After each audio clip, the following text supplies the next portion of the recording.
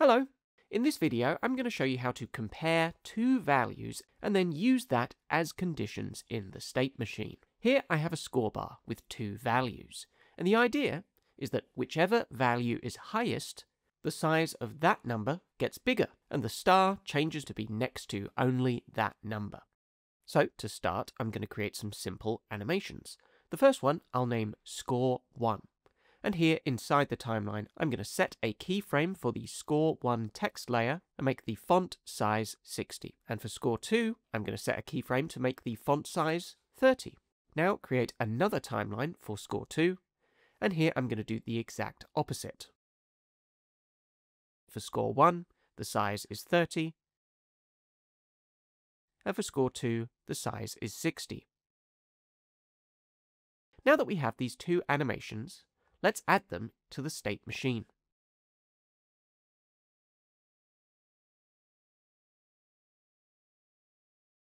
Let's add transitions from the any state.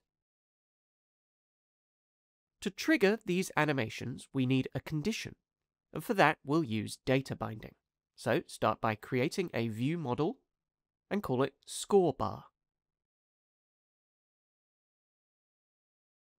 And because we have two scores, we need to create two number properties within our view model.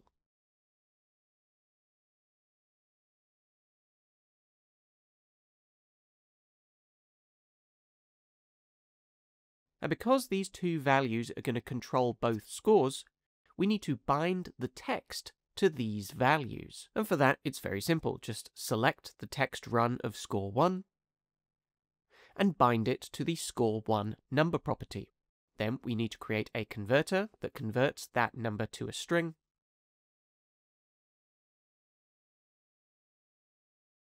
I'm going to check these boxes that round the decimals and remove trailing zeros. And now I'll apply my converter to the data bind. Now let's do the same for Score 2. Bind the text run of Score 2 to its corresponding number property, and apply the converter. Now that that's done, let's add the view model to our artboard. And now when we press play, the score values are being updated using each number property. Okay, let's add the conditions for our transitions. For Score 1, we simply select the Score 1 property, and we say, if this property is greater than Score 2, then we play the Score 1 timeline. For the transition to Score 2, we simply select the Score 2 property, and we say, if this property is greater than Score 1, play the Score 2 timeline. Now, when we press play and change the property values, the font size changes depending on which score is higher. To make the transitions more interesting, we can add a duration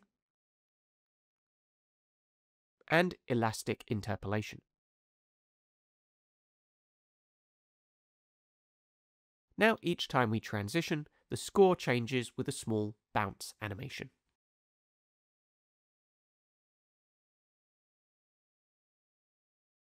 For the star, we can do something very simple. Create a new animation called Star 1 and set keyframes so that the star is next to Score 1.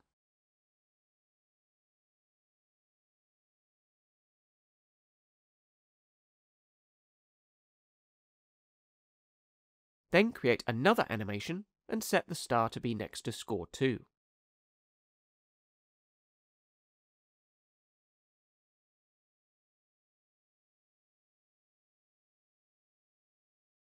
Now, in the state machine, I'm going to add these two new animations to a new state machine layer and use the same exact conditions for the transitions. So now, when we press play in the state machine, each score changes size depending on its value, and the star only appears next to the highest value.